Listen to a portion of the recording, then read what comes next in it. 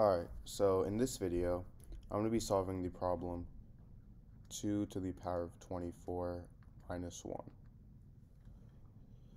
So, for my solution, what I'm first going to do is rewrite this as 2 to the power of 12 times 2 minus 1. So all I did was I rewrote 24 as 12 times 2.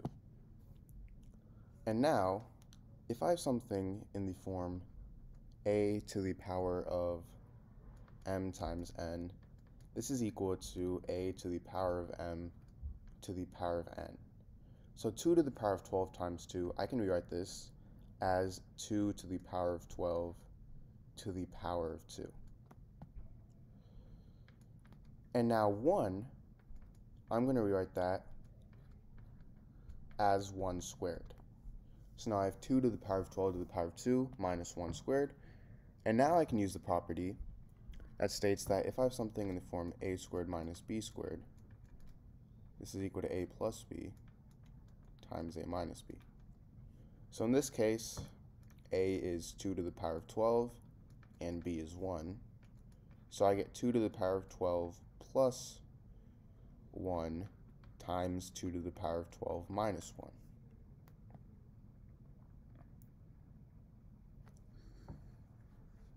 Now from here, we need to find the value of 2 to the power of 12. Well, 2 to the power of 10 is equal to 1024. So this means that 2 to the power of 11 is equal to double of 1024, which is 2048. And 2 to the power of 12 is equal to double of 2048, which is 4096. So now I have 4096 plus 1 times 4096 minus 1. 4096 plus 1 is 4097, and 4096 minus 1 is 4095. Now, how would I solve this? Well, what most people would do is try to solve this by using the basic multiplication method, but this takes way too long. So a better way to solve this is actually to rewrite this as 4,000 plus 97 times 4,000 plus 95. Now, because 4,000 has so many zeros in it, it's much easier to solve this problem. So I'm going to be solving this problem by distributing.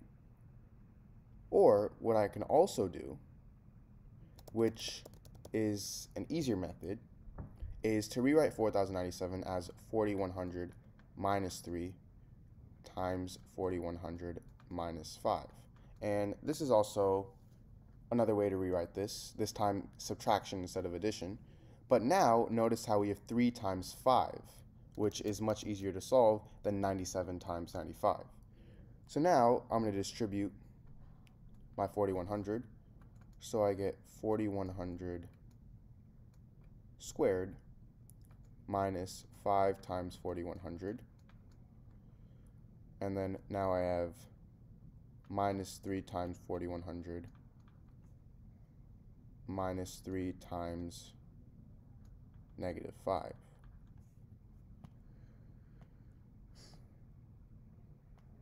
So now, 4,100 squared is equal to 41 squared plus 4 zeros. 41 squared is 1,681, so I'm just going to add 4 zeros to the end there. And then minus 5 times 4,100, I can just say this is 5 times 41, which is 205, and then add 2 zeros. Minus 3 times 4,100, which is 123, and I can add 2 zeros. Minus 3 times negative 5, which is positive 15. So now from here, I get 16,810,000 minus 20,500 minus 12,300, which is equal to negative 32,800 plus 15. Now, a negative number plus a positive number is the same thing as 32,800 minus 15, which is 32,785. So now I have 16,810,000 minus 32,785, and this is equal to, I'm actually going to write this like this.